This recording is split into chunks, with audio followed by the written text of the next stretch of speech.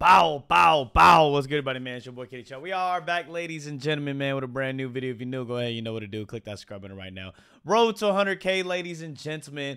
We got a different kind of video today, man. A lot of times we do basketball, but this time we got some NBA drama. Coward!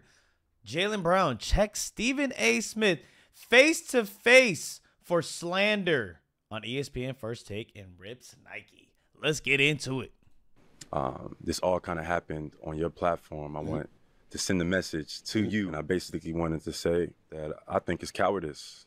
Ooh. Man. So in today's video, we got to highlight Stephen A. Smith getting checked live to his face by Jaylen Brown, man. Jaylen Brown sat down with Stephen A. Smith on his podcast, the Stephen A. Smith Show, and Jaylen Brown confronted Stephen A. for some things that Stephen A. Smith said about Jaylen Brown live on ESPN First Take. If you guys missed that, we did do a video on that. But let's check it out right here again, just in case you guys missed it. Here's the video. Jaylen Brown, it's not so much that he's underrated. It's that he's just not liked because of his, quote, I am better than you attitude. He knows it. It's the same reason he is not as marketable as he should be. That's what an NBA source just sent me. I don't know that to be the case. I like Jaylen Brown. I know a lot of people that like Jaylen Brown. So that's what Stephen A. Smith had to say about Jaylen Brown. Jaylen Brown responded back to Stephen A. Smith. Jaylen Brown responded back to Stephen A. Smith, and he also started trolling Stephen A. Smith with this State Your Sources shirt, as you guys can see right here. State Your Sources, crazy. Up to confront Stephen A. Smith, he had made Stephen A. Smith put the State Your Source shirt on right here, as you guys can see. This is a photo of Stephen A. Smith and Jaylen Brown. So let's get into Jaylen Brown checking Stephen A. Smith live to his face on his podcast, the Stephen A. Smith Show. Let's check out the clip right here.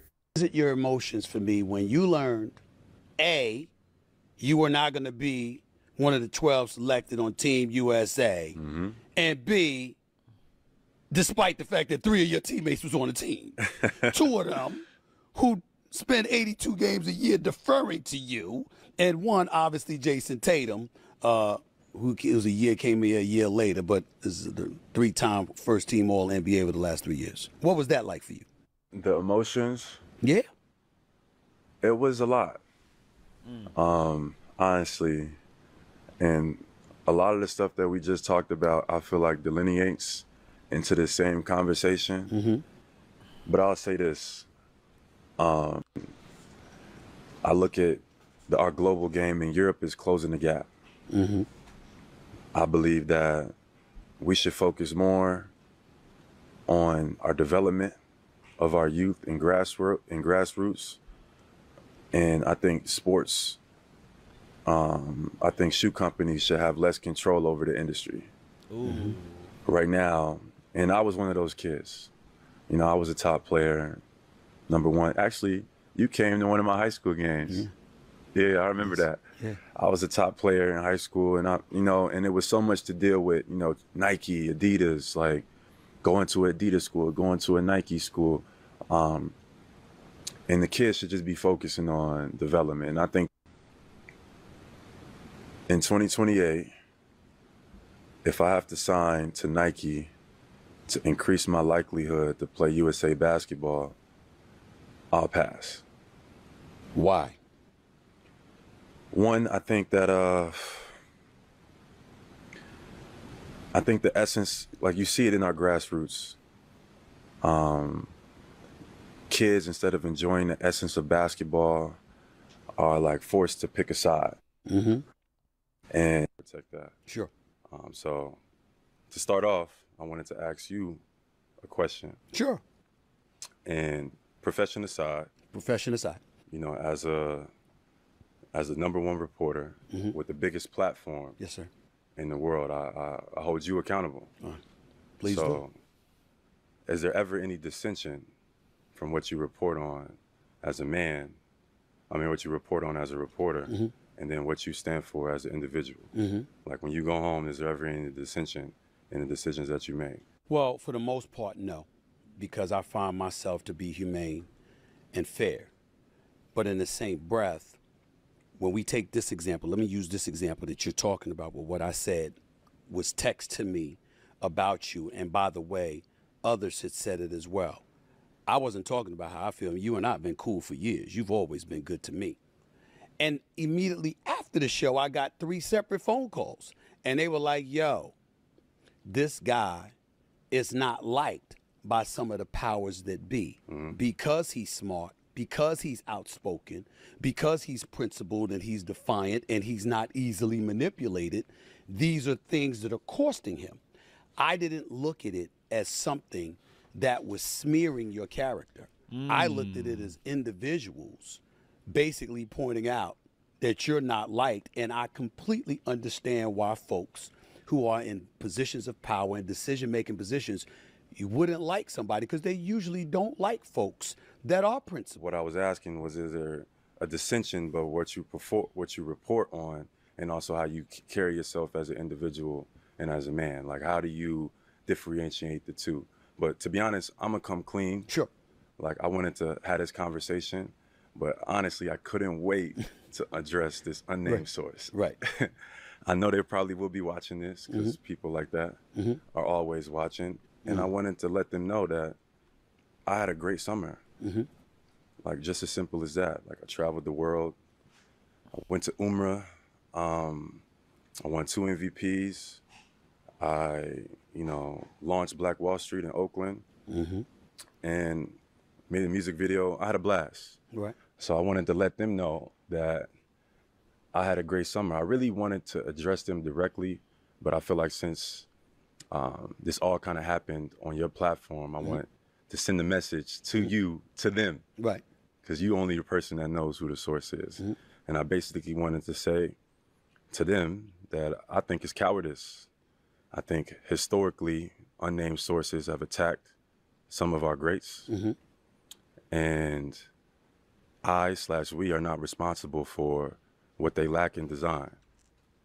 Frankly, they can call all their buddies, they pals and friends from all over the world, all the unnamed sources, and they can shove it where they got it from. Okay, so that's what Jaylen Brown had to say in front of Stephen A. Smith live to his face. If you guys think about it, bro, with the journalists now, like the Stephen A., the Shannon Brown, I mean, I get it's just so weird with podcasts now because these reporters can now get checked. Like, if Skip Bayless had a podcast, oh my God, he would get checked all the time. Face, man. And I like Jaylen Brown. He stand on principle. And as you can see, a principled man, he will come confront you about your sources. Even though Stephen A. Smith, of course, he's not going to name his sources and whoever is texting him and talking trash about Jaylen Brown. He's not. But I like the fact that Jaylen Brown did come confront Stephen A. Smith and said that, okay, well, now I got to talk to you through your sources. And I like the fact that Jaylen Brown made it clear that these unnamed sources are very cowardly. I like that he has said that because, like Jaylen Brown said, he's going to talk to Stephen A. Smith like Stephen A. Smith is these quote unquote sources that he has. So Jaylen Brown is calling those guys cowards, but not coming out and putting a name on it.